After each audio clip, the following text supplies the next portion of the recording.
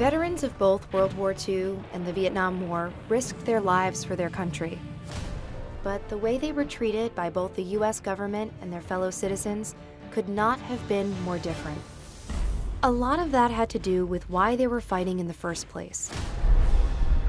On December 7, 1941, Japan waged its surprise attack on Pearl Harbor.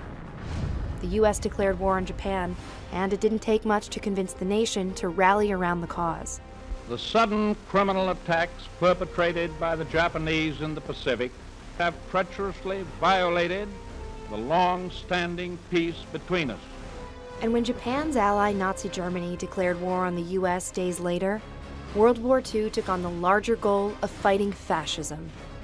Though there was a draft, thousands voluntarily enlisted to fight, some even lying about their age or illnesses to get in. The reasons for US involvement in Vietnam were a bit murkier. At the height of the Cold War, America's leaders were determined to stop the spread of communism. So they threw their support behind the South Vietnamese to prevent a takeover by the Communist North. But unlike World War II, there wasn't even a formal declaration of war, and a majority of Americans weren't concerned with the affairs of the Vietnamese. But President Lyndon B. Johnson and the powers that be wanted a win against communism. So the US escalated involvement, sending over 2 million troops to Vietnam throughout the course of nearly a decade. In contrast to World War II, many potential Vietnam recruits actively avoided the draft. Muhammad Ali, one of the most famous examples. Hell no, we won't go! Hell no, we won't go! Support for the troops at home also reflected the nation's attitudes toward the two wars. World War II propaganda urged Americans to aid the troops abroad in any way they could. Civilians donated scrap metal and rubber for equipment, rationed food and gasoline, and even grew fruits and vegetables in so-called victory gardens.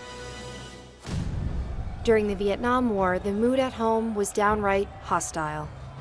Vietnam was the first televised conflict. Footage and photos beamed every ugly detail directly into American homes. Atrocities against women and children, drug use, and chemical warfare. The images sparked a massive anti-war movement that demanded American troops come home.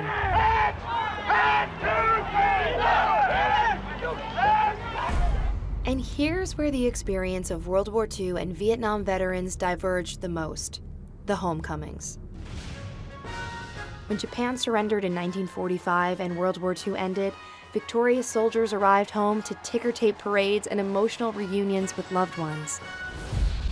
After nearly 10 years of fighting in Vietnam, the cost and casualties proved too much for America to bear. The US finally withdrew in 1973, and South Vietnam fell to the Communist North 2 years later. It was America's first major defeat, and the troops bore the brunt of this loss when they returned home. Many recalled being spat upon or called baby killers. Others felt ostracized as scapegoats for an unwinnable war rife with dishonorable conduct. And this led to another stark difference: the way veterans were treated by the system after returning home. When World War II soldiers came home, the Veterans Administration offered them generous education benefits and a monthly living stipend under the GI Bill. In contrast, Vietnam veterans often had trouble receiving enough compensation to cover their living and educational expenses. Bureaucracy, red tape, and cutbacks led many to avoid the VA altogether.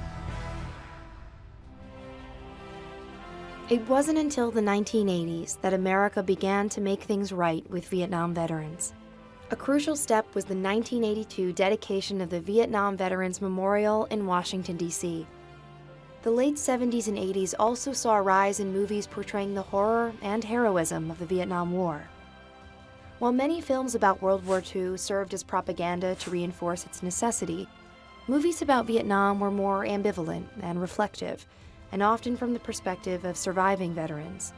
The box office successes of films such as Platoon and Born on the 4th of July signaled that Americans were finally coming to understand and appreciate the men and women who served in Vietnam.